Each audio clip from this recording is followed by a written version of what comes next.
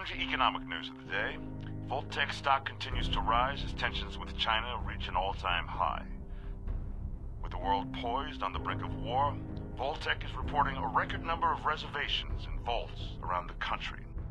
I'm here to pick up an order. 2 large pepperoni and a calzone. Name is Fuck You.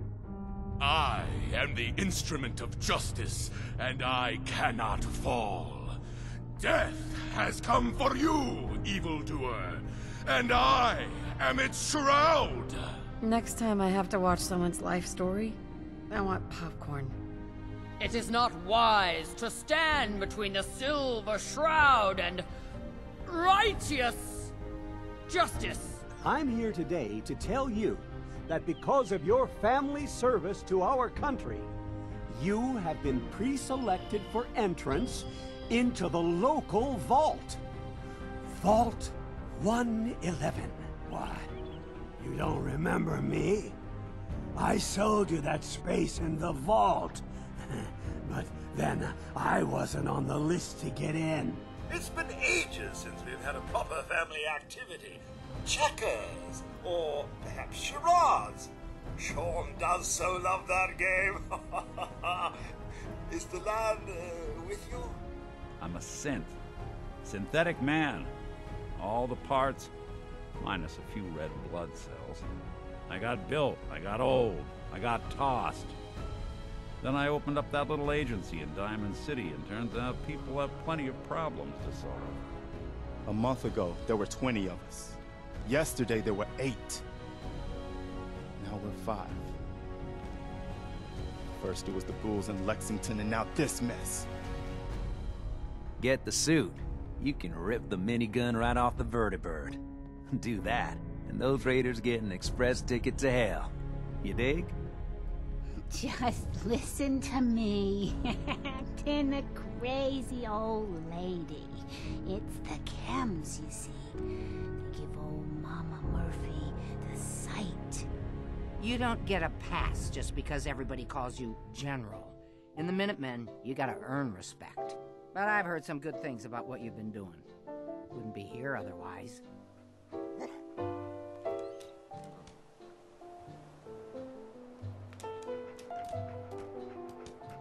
You look like Diamond City material. Welcome to the great green jewel of the Commonwealth. Safe, happy, a fine place to come.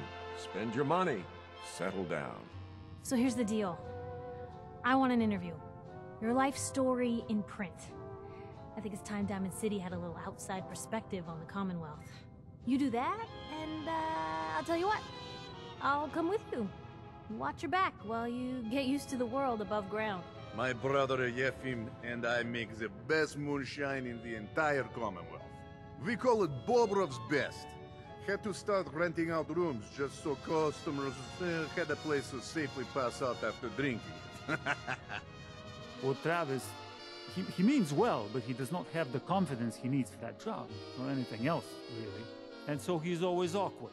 He does not believe in himself, you see? He expects he will fail at everything, and so he does. This radio station, well, you'll notice there aren't any other ones. Now wait just a goddamn minute. Who do you think you are, walking into my bar and telling me what I'm gonna do? Nobody tells me what to do in my own place. You'd better turn around and walk out of here while you still can. We cobbled this little neighborhood together out of the freaks and misfits that just wouldn't be accepted anywhere else. You'll see. You make enough friends here, you'll call this place home soon enough. So long as you remember who's in charge. Look, we're pulling a job here. Big payoff.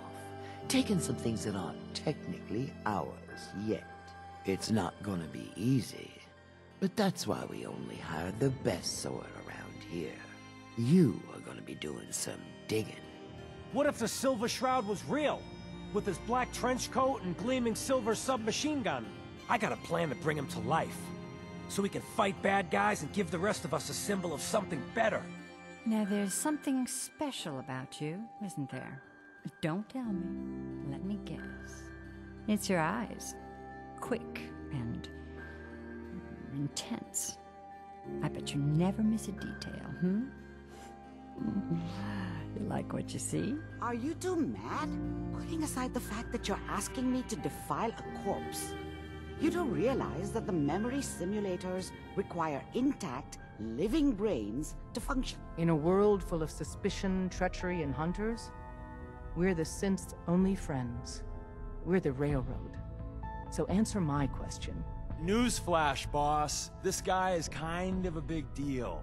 If you're done interrogating him, you might want to show this coarser murdering machine a little courtesy. Just a thought. Without a lick of training, and us knowing hardly anything about you, Des has invited you to join HQ. It would have been nice if she had consulted with her second-in-command. But what's done is done. They call me Glory, the Angel of Death, the ass-kicking poster child of a liberated synth. You can call me Miss Angel of Death, for short. You're helping out my people. So some advice? Kiss up to Tinker Tom. He's batshit crazy, but he's got all the good stuff. All the custom toys you field agents use, my boys and I make. We're thinking outside the box, man. Gotta get real creative, real wacky to stay ahead of those Institute eggheads. Don't even get me started on all their secret projects. Now, I got all these ideas in my head. So building time. The switchboard is a nexus of Institute activity. Odds of detection increase exponentially with proximity to the nexus. You've just joined, haven't you? All you need to know is this is the first stop for all our new packages. So maintaining proper security here and preventing any unnecessary delays is crucial. The Institute scientists have created a weapon that transcends the destructive nature of the atom bomb.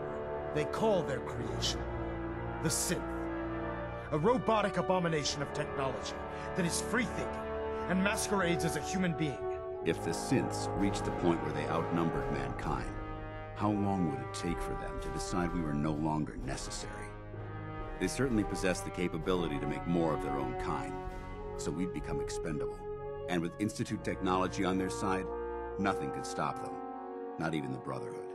The Brotherhood of Steel has traveled to the Commonwealth with a specific goal in mind. As the captain of this vessel, I won't allow anyone to jeopardize our mission, no matter how valuable they think they are. Understood? We've pre-programmed Liberty Prime's battle coordinates into his navigational processor. As soon as he's under his own power, he'll head straight for the Institute. Elder Maxson wants you to follow, and make sure he arrives at the CIT in one piece. Your actions have proven to the people of the Commonwealth that the Brotherhood of Steel has their best interests in mind. That's quite an accomplishment for someone who was merely a new recruit only a short time ago. Can't you put the Brotherhood aside, even for a moment? Am I really asking that much? Just talk to him. Find out what's going on inside his head. Then weigh your options. This world, this life, you've seen it. Pain, suffering. Death is its only escape. But don't worry. Sean's fine. Maybe a little older than you expected, huh? But I can't give him to you, because he ain't here. I'm sorry, what? You want to get into the Institute? Are you insane? Never mind how nearly impossible that is. Even if you were to succeed, it'd almost certainly end in your immediate death. There were some side effects to the process.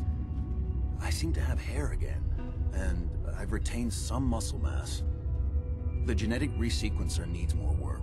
I don't know you. Go away. Father! Father, help me! There's someone here, help me! Father is my unofficial title. It's what I've come to mean to the people of the Institute, just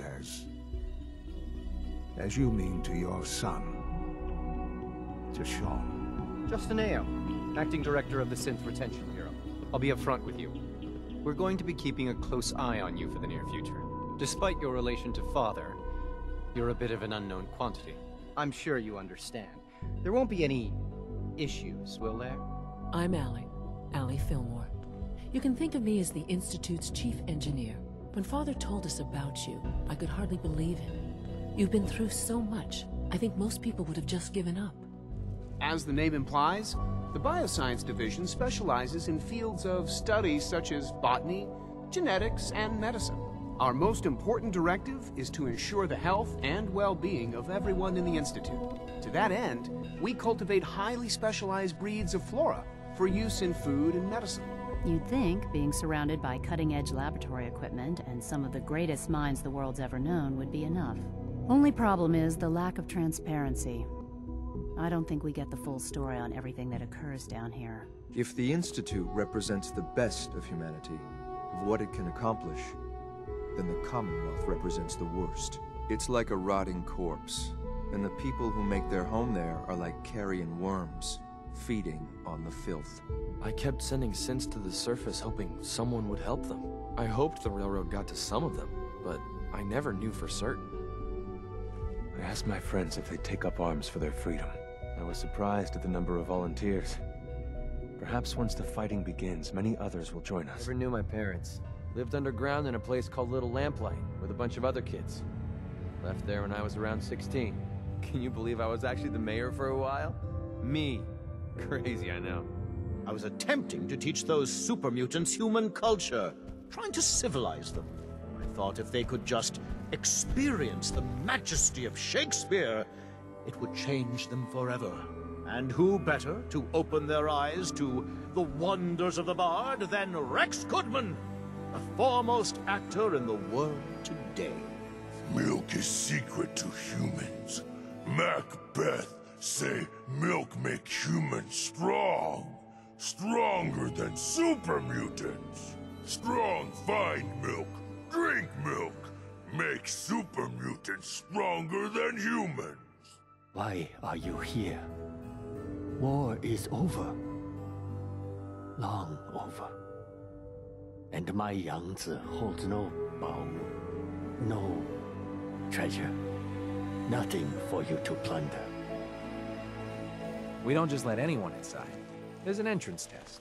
We call it the safe test. Everyone's got to take it. We want to make sure only good people come into Covenant. No undesirables. Nobody that ain't actually what they seem, you know? I hope Swanson didn't give you too hard a time at the gate. If you ask me, I think he takes his job too seriously. But welcome. Everyone around here calls me Mrs. Fitzgerald, but you, cutie, can call me Penny. Hey, you stranger. It's no secret you've been poking around. Not very neighborly of you, if you ask me. I know you think you're doing the right thing. Just don't make any rash decisions you'll regret. A living synth is indistinguishable from a human by any medical test yet devised. But it turns out psychology can detect a difference. Enter the safe test. I have myself a code. That's not always good on my wallet, but it helps me sleep at night. I took this contract, and I will honor it, even if I have to kill you to do it. My father is confined in Parsons. For his own safety and everyone else's. He became dangerously unstable after handling an ancient artifact he found in Arabia. I've spent my life trying to figure out how to cure him. I don't mind you asking questions, as long as you don't mind me not answering them. If it was important to what I was asking you to do, I'd tell you. In this case, it isn't. Just to be clear, I'm Jack's younger sister, the baby of the family. Once I get home and get some of Jack's serum, I'll be back to my usual stunning self. The old world's luxuries were paid for by an infinity of rules and restrictions. There was no room for a truly creative mind to flourish.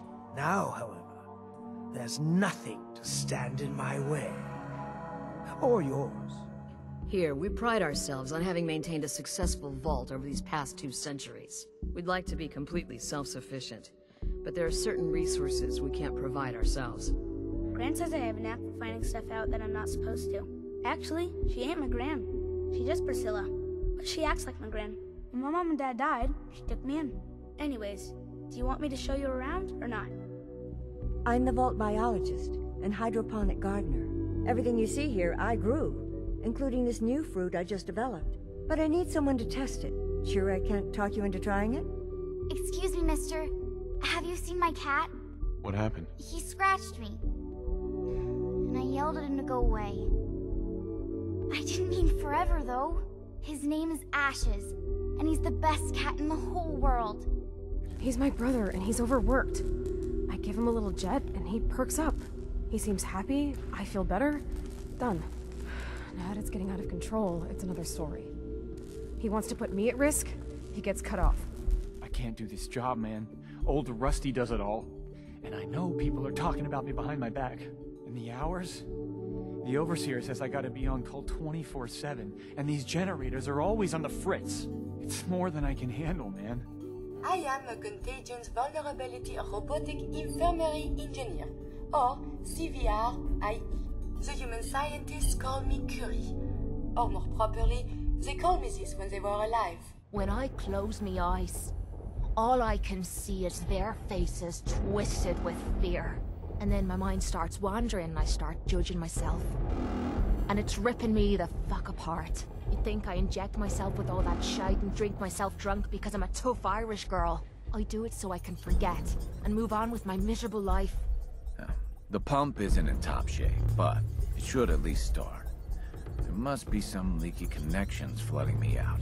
Think you could fix them? Hey man, I don't think we've met, but your time is impeccable. Preston Garvey, Commonwealth Minutemen. Uh-huh. We protect the people at a minute's notice. That's the idea, anyway. You might have heard we're making a comeback. The General sent me to collect donations from concerned citizens like yourself. Help us out, and you can count on the Minutemen to be there when you need us. Can I put you down for, say, 100 caps?